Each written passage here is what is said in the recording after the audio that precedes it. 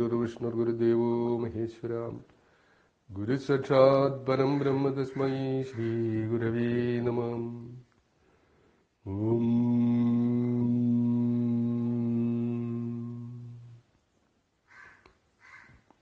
സ്നേഹമുള്ളവരെ,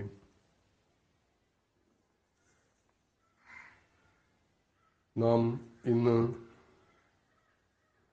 ആത്മോപദേശ ശതകത്തിന്റെ 87ാമത് ശ്ലോകമാണ് ഇന്ന് പഠനവിധേയമാക്കുന്നത്. കഴിഞ്ഞ ശ്ലോകങ്ങൾ തീർച്ചയായിട്ടും നാം ഒന്ന് തിരിഞ്ഞ് നോക്കിക്കൊണ്ട് വേണം അടുത്ത ശ്ലോകത്തിലേക്കും കടക്കാൻ. ആത്മാനുഭൂതിയുടെ ആ സുന്ദര അവസരങ്ങളിലേക്കാണ് ഉണർന്ന ഒരു ഗുരു ഇവിടെ കടന്നു പോകുന്നത്. അതിന്റെ അന്ത്യപാദങ്ങളിലേക്ക് എത്തുകയാണ്.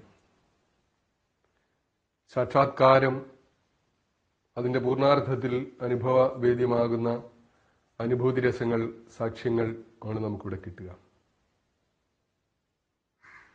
87ാമത്തെ ശ്ലോകം: തനിയെ ഇതൊക്കെയുമുണ്ട് തമ്മിൽ ഓരോരിനം ഇതരങ്ങളിലില്ല ഇപ്രകാരം, തനുമുതലായത് സത്വമല്ല ഓർത്താൽ അനൃതവുമല്ല അത് അവാച്യമായിടുന്നു. അനുഭൂതിയുടെ നിമിഷങ്ങളിലേക്ക് കടന്നു പോകുമ്പോൾ നമ്മുടെ ശബ്ദങ്ങളും വാക്കുകളും ഒക്കെ നിസ്സഹായമായി പോകുന്നു, നിരർത്ഥകങ്ങളായി പോകുന്നു. അനുഭൂതി രസങ്ങൾ പകർന്നു കൊടുക്കുന്നതിന് വാക്കുകളോ അക്ഷരങ്ങളോ ശബ്ദങ്ങളോ പ്രാപ്തമല്ലാതെയായി പോകുന്നു. കാരണം ഇന്ദ്രിയങ്ങൾ 5 ഉള്ളടക്കിക്കൊണ്ട് തന്റെ അന്തരാത്മാവിലേക്ക് ഇറങ്ങി നിന്നുകൊണ്ട് ഈ പ്രപഞ്ചത്തിന്റെ സത്തയെക്കുറിച്ചും ആത്മാവിനെക്കുറിച്ചും ആത്മാന്വേഷണം നടത്തുന്ന പ്രക്രിയയുടെ അവസാന ഭാഗങ്ങളിലേക്കാണ് നാം കടന്നു വരിക. അപ്പൊ അവിടെ അനുഭൂതിരസം തന്റെ അന്തരാത്മാവിൽ ഈ പ്രപഞ്ചത്തെയും അതിന്റെ ഉണ്മയെയും അതിന്റെ നിലനിൽപ്പിനെയും അതിന്റെ ഇല്ലായ്മയെയും അതിന്റെ ഭൂതത്തെയും ഭാവിയെയും വർത്തമാനത്തെയും ഒക്കെ കൃത്യമായി കണ്ടറിഞ്ഞും കേട്ടറിഞ്ഞും തൊട്ടറിഞ്ഞും അതിന്റെ രുചികളിലൂടെ കടന്നുപോയി അനുഭവിച്ചറിഞ്ഞുകൊണ്ടും വരുന്ന ഒരു സത്യാന്വേഷിക്ക് തന്റെ ആന്തരിക അനുഭൂതികളെ വെളിപ്പെടുത്താൻ അവാച്യമായ അനുഭൂതികളിലേക്ക് കടന്നു പോകുന്ന സുന്ദര നിമിഷങ്ങളിലേക്കാണ് ഇവിടെ നാം എത്തപ്പെടുന്നത്. അത് ആ അനുഭൂതി പറയുകയാണ്, അത് അവാച്യമാണ്, വാക്കുകൾക്ക് അതീതമാണ്, ശബ്ദാതീതമാണ്, വാഗതീതമാണ്. നമുക്ക് അതിനെ നമ്മുടെ ആശയവിനിമയ മാർഗങ്ങൾ കൊണ്ട് ഒന്നും തന്നെ അതിനെ മറ്റൊരാൾക്ക് പകർന്നു കൊടുക്കാനോ പരിചയപ്പെടുത്താനോ കഴിയില്ല. എന്നാൽ അത് അങ്ങനെയുള്ളതൊന്ന് അനൃതമാണോ? അതില്ലാത്തതാണോ? ഉണ്ടാക്കാത്തതാണോ? അനൃതവുമല്ല, അതുണ്ടാകാത്തതുമല്ല. അത് സത്താണോ? സത്തുമല്ല. പിന്നെ എന്താണിത്? ഈ പ്രപഞ്ചം എന്താണ്? തനിയെ ഇതൊക്കെയുമുണ്ട് തമ്മിൽ ഓരോരിനമിതരങ്ങളിലില്ല ഈ പ്രകാരം. ആത്മാനുഭൂതിയിലെത്താത്ത ഒരു മനുഷ്യനാണെങ്കിൽ, ഒരു വ്യക്തിയാണെങ്കിൽ അവന്റെ ആ ചിന്താഗതിയിലേക്ക്, അവന്റെ ആശയലോകത്തേക്ക് എന്തായിരിക്കും ഈ പ്രപഞ്ചം? തനിയെ ഇതൊക്കെയുമുണ്ട്. നാം നമ്മുടെ ഇന്ദ്രിയങ്ങൾ കൊണ്ട് കാണപ്പെടുന്നതായ ഓരോ ദൃശ്യജാലങ്ങളും വസ്തുജാലങ്ങളും ജീവജാലങ്ങളും ചരാചരങ്ങളും ഉള്ളത് തന്നെ തനിയെ ഇതൊക്കെ ഉണ്ട്. അത് അവയെല്ലാം ഉള്ളത് തന്നെയാണ്. നമ്മുടെ ഇന്ദ്രിയങ്ങളിലൂടെ നാം കാണപ്പെടുന്നത് എന്തൊക്കെയാണോ അതെല്ലാം ഉള്ളത് തന്നെയാണ്. ഇതൊക്കെയുണ്ട്, തനിയെ ഇതൊക്കെയുമുണ്ട്. തമ്മിൽ ഓരോരിനം ഇതരങ്ങളിലില്ല. നോക്കുക, നാം കാണുന്ന കല്ലിൽ കാണുന്നതൊന്നും മരത്തിലില്ല, മരത്തിൽ കാണുന്നതൊന്നും ചെടികളിലില്ല, ചെടിയിൽ കാണുന്നതൊന്നും ജീവികളിലില്ല, മനുഷ്യരിൽ കാണുന്നതൊന്നും മൃഗത്തിലില്ല, മൃഗത്തിൽ കാണുന്നതൊന്നും പക്ഷികളിലില്ല, പക്ഷികളിൽ കാണുന്നതൊന്നും നക്ഷത്രങ്ങളിലില്ല.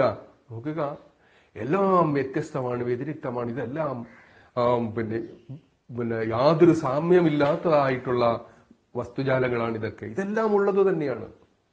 നാം നമ്മുടെ കണ്ണുകൊണ്ട് നോക്കുമ്പോൾ എന്തെല്ലാം കാണുന്നുണ്ടോ അതെല്ലാം ഉള്ളത് തന്നെയാണ്. ഉണർന്നവനല്ലാത്തവന്, ഒരു സത്യദർശനം കിട്ടാത്തവന് അതെല്ലാം ഉള്ളത് തന്നെയാണ്. അതെല്ലാം നിത്യമാണ്, അതെല്ലാം സത്യമാണ്. തനിയെ ഇതൊക്കെയുമുണ്ട്.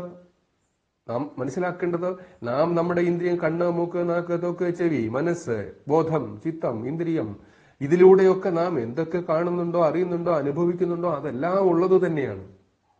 അതില്ലാത്തതേ അല്ല. പക്ഷേ തമ്മിലോരോരിനം ഇതരങ്ങളിലില്ല. കല്ലിനകത്ത് പൂവില്ല, പൂവിനകത്ത് ചെടിയില്ല, ചെടിക്കകത്ത് വൃക്ഷമില്ല, വൃക്ഷത്തിനകത്ത് ജലമില്ല, അഗ്നിയില്ല, ഇതൊന്നുമില്ല. ഇതെല്ലാം വ്യത്യസ്തമാണ്. തീർത്തും വ്യത്യസ്തമായിട്ടുള്ള, യാതൊരു കാരണവശാലും പരസ്പര സാമ്യമില്ലാത്തതായിരിക്കുന്നതായ വിഭിന്നങ്ങളായ വസ്തുജാലങ്ങളാണ് നാം കാണുന്നതും അനുഭവിക്കുന്നതും എല്ലാം. തനിയെ ഇതൊക്കെയുമുണ്ട്. തമ്മിൽ ഇത് ഒരിക്കലും യാതൊരു ഒന്നും മറ്റൊന്നിനോട് ചേരുന്നില്ല. ഇത് തന്നെ പക്ഷികളിൽ തന്നെ വിവിധ പക്ഷികൾ, അത് പക്ഷിവർഗത്തിൽപ്പെട്ടാൽ പോലും അത് വിവിധ പക്ഷികൾ. ചെടികളിലേക്ക് ചെന്നാൽ വിവിധമായ ചെടികൾ, വൃക്ഷങ്ങളിലേക്ക് ചെന്നാൽ വിവിധമായ വൃക്ഷങ്ങൾ, മനുഷ്യരിലേക്ക് ചെന്നാൽ വിവിധങ്ങളായ വൃക്ഷങ്ങൾ, പശുവിലേക്ക് ചെന്നാൽ വിവിധങ്ങളായ പശുക്കൾ. അങ്ങനെ മൃഗങ്ങളിലേക്ക് ചെന്നു കഴിഞ്ഞാൽ തമ്മിൽ ഓരോരോ ഇനങ്ങളെ നമ്മൾ വേർതിരിച്ച് നമ്മൾ നോക്കിക്കഴിഞ്ഞാൽ ഇതെല്ലാം ഉള്ളത് തന്നെയാണ്. ആ പശുവിലായാലും ആ മൃഗത്തിലായാലും പിന്നെ നായിലാണെങ്കിലും പൂച്ചയിലാണെങ്കിലും എന്ന് വേണ്ട, ഇതിലെല്ലാം ഓരോ ഇനങ്ങളുണ്ട്. ആ ഇനങ്ങളൊന്നും തന്നെയും പരസ്പരം ചേരുന്നതുമില്ല. ഇതെല്ലാം വ്യത്യസ്തങ്ങളാണ്. ഇപ്രകാരം നോക്കുക, ഈ പ്രപഞ്ചത്തിന്റെ ഗതി ഇതാണ്. ഈ പ്രപഞ്ചം വിവിധമാണ്, വ്യത്യസ്തമാണ്, അനേകമാണ്, അദൃശ്യമാണ്, ദൃശ്യമാണ്, ദൂരെയാണ്, അകലെയാണ്, അടുത്താണ്, ഉയരങ്ങൾ, എല്ലാ വൈവിധ്യങ്ങളെയും ഭഗവാൻ ഇവിടെ ഈ 2 വരികളിലാക്കി ചേർത്ത് തന്നിരിക്കുകയാണ്. തനിയെ ഇതൊക്കെയുമുണ്ട്. ഇതൊന്നുമില്ല എന്ന് പറയുന്നു. ഇതെല്ലാം മായയാണെന്ന് പറഞ്ഞ കഴിഞ്ഞ ശ്ലോകത്തിൽ നിന്ന് മാറിക്കൊണ്ട് ഇവിടെ പറയുകയാണ് തനിയെ ഇതൊക്കെയുമുണ്ട്. ഇതിനെയൊക്കെ നാം ഓരോന്നോരോന്നായി ഒന്നൊന്നായി എണ്ണി തൊട്ടെണ്ണി നാം പോവുകയാണെങ്കിൽ ഇതെല്ലാം ഉണ്ട്. തമ്മിൽ ഓരോരിനം ഇതരങ്ങളില്ല. ഈ ഇനങ്ങളൊന്നും പരസ്പരം ഇണങ്ങുന്നതല്ല, പരസ്പരം ചേരുന്നതല്ല, അതെല്ലാം വ്യത്യസ്തമാണ്. ഇപ്രകാരം അങ്ങനെ നാം നോക്കിയിട്ട് തനു മുതലായത് സത്വമല്ല.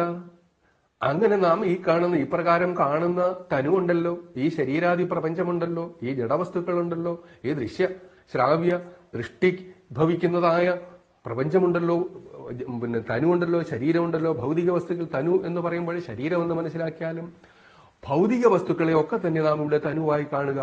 തനു മുതലായത് ഈ കാണുന്ന ഇതെല്ലാം സത്താണോ, ഉള്ളതാണെന്ന് നമ്മളോട് ആദ്യം പറഞ്ഞിട്ട് വീണ്ടും ഭഗവാൻ നമ്മളോട് പറയുകയാണ് ഇതൊന്നും സത്വമല്ല, ഓർത്താൽ അനൃതവുമല്ല. ഇത് സത്യമല്ല, ഇത് നിത്യമല്ല, ഇത് നിരന്തരമായി ഇവിടെ നിലനിൽക്കുന്നതല്ല. നമ്മുടെ മുമ്പിൽ കാണപ്പെടുന്നതായ സർവ്വദൃശ്യജാലങ്ങളും അതിന് ഒരു കൃത്യമായ സമയപരിധിക്കുള്ളിൽ അത് ഉണ്ടാകുകയും വർദ്ധിക്കുകയും നിലനിൽക്കുകയും പോഷിക്കുകയും അത് ജീർണിക്കുകയും അത് ഇല്ലാതെയാകുകയും ചെയ്യുന്ന ജന്മാദി ഷഡ്ഭാവങ്ങളിലൂടെ കടന്നു പോകുന്നതല്ലാത്ത യാതൊന്നും ഇവിടെ ഇല്ല എന്ന് നാം മനസ്സിലാക്കുകയാണ്. അപ്പൊ അതുകൊണ്ട് തനുമുതലായത് സത്വമല്ല. ഇത് എല്ലാ കാലത്തേക്കും നിലനിൽക്കുന്നതല്ല. ഈ വൃക്ഷമായിക്കോട്ടെ, ഈ പക്ഷിമൃഗാദികളായിക്കോട്ടെ, മനുഷ്യനായിക്കോട്ടെ, നാം തന്നെ ആയിക്കോട്ടെ, ഇതൊന്നും സത്വമല്ല, ഓർത്താൽ അനൃതവുമല്ല. ഇത് വീണ്ടും നാം ചിന്തിച്ചാലോ, ഇത് അനൃതമല്ല, അത് സൃഷ്ടിക്കപ്പെടാത്തതുമല്ല, അത് ഇപ്രകാരം ഇല്ലാത്തതുമല്ല. ഉള്ളത് തന്നെ എന്ന് പറഞ്ഞിട്ട് ഇല്ലാത്തതാണെന്ന് പറഞ്ഞിട്ട് അത് വീണ്ടും പറയുകയാണ് അത് സ്വയമേവ ഉണ്ടായതുമല്ല, അനൃതവുമല്ല, അത് ഉണ്ടായതുമല്ല, സൃഷ്ടിച്ചതുമല്ല, ആരാലും ഉണ്ടാക്കിയതുമല്ല, സൃഷ്ടിച്ചതുമല്ല. പിന്നെ ഇതിനെ എങ്ങനെയാണ് ഇതിന്റെ സങ്കീർണതയെ നമ്മുടെ മുമ്പിലേക്ക് ഒന്ന് വെളിവാക്കി തരിക?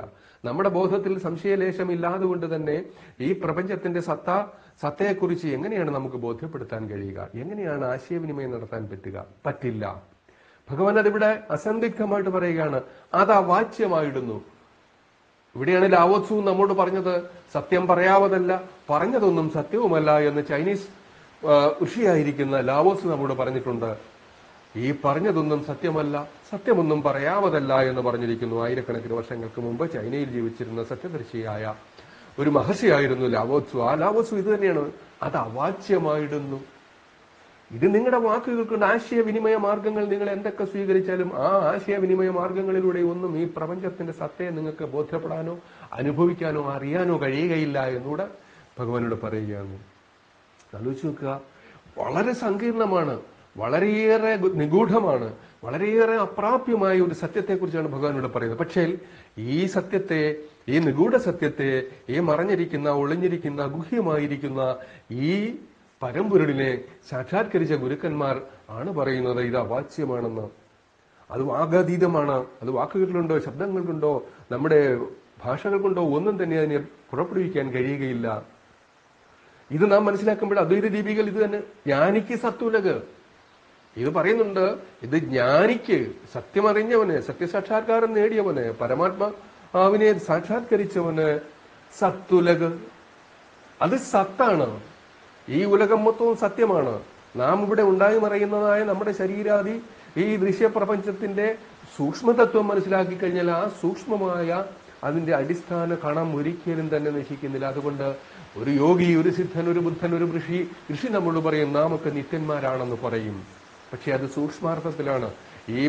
ഈ തനു മുതലായ വിഭൂതിയിൽ അടിസ്ഥാനമാക്കിയല്ല അവർ സംസാരിക്കുന്നത്. അതുകൊണ്ട് തന്നെയാണ് ഗുരുക്കന്മാർ പറയുന്നത് നാം ശരീരമല്ല അറിവാകുന്നു എന്ന് പറയുന്നത്. നാം ഇവിടെ നിത്യനായി പ്രകാശിക്കുമെന്ന് പറയുന്നത്. അതുകൊണ്ടാണ് നമ്മെ ഈ ശരീരാദി ഷഡ്ഭാവങ്ങളോ ജന്മാദി ഷഡ്ഭാവങ്ങളോ രോഗദുഃഖ ദുരിതങ്ങളോ ഇതൊന്നും നമ്മളെ ബാധിക്കുകയില്ല എന്ന് പറയുന്നത്. ആ മൂലപ്പൊരുളിനെ സാക്ഷാത്കരിച്ച ഗുരുക്കന്മാരാണെന്ന് പറയുക. അതുകൊണ്ട് അതിനെയാണ് ജ്ഞാനിക്ക് സത്തുലക ചിത്ത് സുഖസ്വരൂപം. ആനന്ദമല്ല അനൃതം അജ്ഞൻ ഇതപ്രകാശം. കാണുന്നവന് സുഖം അസ്ഥിതയാർന്ന് ഭാനുമാൻ അർക്കൻ അന്ധനിരുളായിരുന്നൊരു ശൂന്യവസ്തു. ഇത് പറയുന്നത് അന്ധനാണോ? അന്ധനെ നിങ്ങൾ സൂര്യനെ കുറിച്ച് പരിചയപ്പെടുത്തി കഴിഞ്ഞാൽ സൂര്യന്റെ പ്രകാശത്തെക്കുറിച്ച് അന്ധനൊരിക്കലും തിരിച്ചറിയുന്നില്ല. അവൻ വിചാരിക്കുന്നത് തന്റെ ഉള്ളിൽ തന്റെ ആന്തരികമായ ആകാശം ഇരുളടഞ്ഞതാണ്. അതുകൊണ്ട് സൂര്യനും ഇരുളാർന്ന ഒരു ശൂന്യവസ്തു ആയിരിക്കാമെന്നാണ് ഒരു അന്ധൻ സൂര്യനെ മനസ്സിലാക്കുക. നോക്കുക, ഒരിക്കലും അന്ധനായ ഒരു മനുഷ്യന് നമുക്ക് കാഴ്ചകളെക്കുറിച്ച്, ദൃശ്യത്തെക്കുറിച്ച്, വെളിച്ചത്തെക്കുറിച്ച് പറഞ്ഞു മനസ്സിലാക്കാൻ കഴിയാത്തതുപോലെ ഈ പ്രപഞ്ചത്തിന്റെ സത്യത്തെക്കുറിച്ച് സത്യസാക്ഷാത്കാരം നേടാത്ത, ആന്തരിക നേത്രം തുറക്കാത്ത ഒരു വ്യക്തിക്ക് ഒരു കാര്യത്തും നമുക്ക് പറഞ്ഞു കൊടുക്കാൻ കഴിയില്ല എന്നുള്ളതാണ് മഹാഗുരു ഇവിടെ ആത്മോപദേശത്തിന്റെ 87ാമത്തെ ശ്ലോകത്തിൽ പറയുന്നത്. അതുതന്നെയാണ്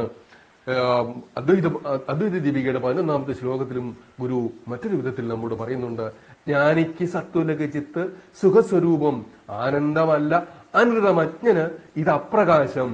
ഈ ആനന്ദമോ ഇതൊക്കെ തന്നെ, ഈ സുഖസ്വരൂപമായിരിക്കുന്ന ആനന്ദവും ഒക്കെ തന്നെ അജ്ഞനാണെന്നുണ്ടെങ്കിൽ, ഉണർന്നവനല്ലെങ്കിൽ, സാക്ഷാത്കാരം നേടിയവനല്ലെങ്കിൽ അത് വെറും കൂരിരുളാണ്. കാണുന്നവന് സുഖമസ്ഥിതയാർന്ന ഭാനുമാൻ. നോക്കുക, സൂര്യോദയത്തെക്കുറിച്ചോ സൂര്യനെക്കുറിച്ചോ സൂര്യന്റെ പ്രകാശത്തെക്കുറിച്ചോ അറിയാവുന്ന നമുക്ക് അത് എത്രമാത്രം ആനന്ദത്തെ പ്രദാനം ചെയ്യുന്നുണ്ട്. പക്ഷേ ഈ ആനന്ദത്തെ പ്രദാനം ചെയ്യാൻ ഒരിക്കലും ഒരു അന്ധന് കഴിയില്ല. സൂര്യന്റെ സാന്നിധ്യം ഇത് വളരെയേറെ കൃത്യമായി മഹാഗുരു നമ്മോട് പറയുകയാണ്. ഇത് അവാച്യമായിരിക്കുന്ന ഒരു അനുഭൂതിയിലേക്കാണ് നാം പോകേണ്ടത്. ഈ അനുഭൂതി അറിഞ്ഞവരൊക്കെ തന്നെയും ആ അനുഭൂതിയിൽ അമർന്നു പോകുകയായിരുന്നു. നമ്മള് ഈ ആത്മബോധ ശതകത്തിന്റെ അവസാന ശ്ലോകങ്ങളിലേക്ക് കടന്നു പോകുമ്പോൾ എങ്ങനെയാണ് അതിലേക്ക് അമർന്നു പോകുക എന്നുള്ളതിനെ കുറിച്ച് നമുക്ക് കാണാനുള്ള ഭാഗ്യം സർവേശ്വരൻ തരും, ഗുരുക്കന്മാർ തരും, ശ്രീനാരായണ ഗുരു പരമഹംസദേവൻ നമുക്കതിനുള്ള എല്ലാ ഭാഗ്യവും തരും. അതുകൊണ്ട് ഇന്നത്തെ ഈ ശബ്ദങ്ങളും നിങ്ങളുടെ അറിവിനായും മനനത്തിനായും നിങ്ങളുടെയൊക്കെ ചിന്തയ്ക്കായി നിങ്ങളുടെ ഹൃദയങ്ങളിൽ സമർപ്പിക്കുന്നു. ദൈവമേ കാത്തുകൊടുക്കുന്നു.